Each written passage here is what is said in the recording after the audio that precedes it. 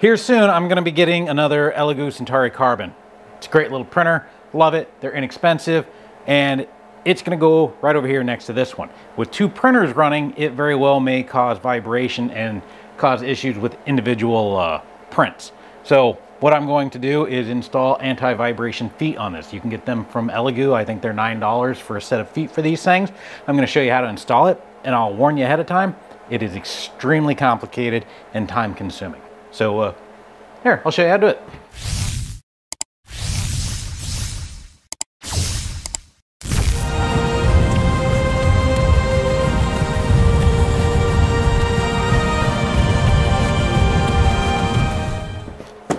All right, this is what you're gonna get in the mail, a little cardboard box. Open up the box. It's going to have your anti-vibration feet in it. To install these things, take them out of the foam. It's got two different sides. Got a flat side and then this side. Tilt your printer back, locate the foot.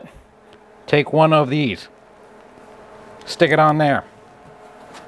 Grab another one out. Stick it on there. Get your last two.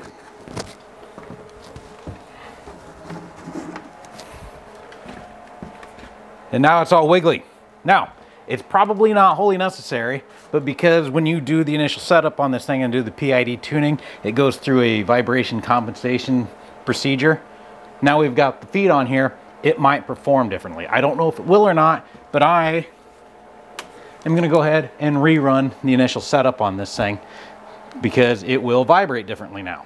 We're gonna go to our calibration settings. We're gonna do one-click self-check. It will run through everything. It's not completely necessary, but we're gonna go ahead and do the one-click self-check. It will do input shaping, PID tuning, automatic leveling.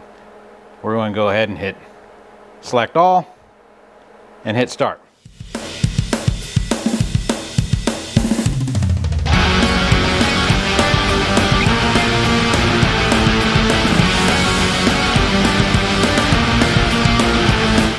These are a relatively cheap and effective way to keep vibration from one printer transferring into the other. If you're going to run multiple printers on one workbench, it's not a bad investment. Anyways, real stupid, simple, quick upgrade to my printers. Real stupid, simple, quick video. Please like and subscribe, and I'll see you next time.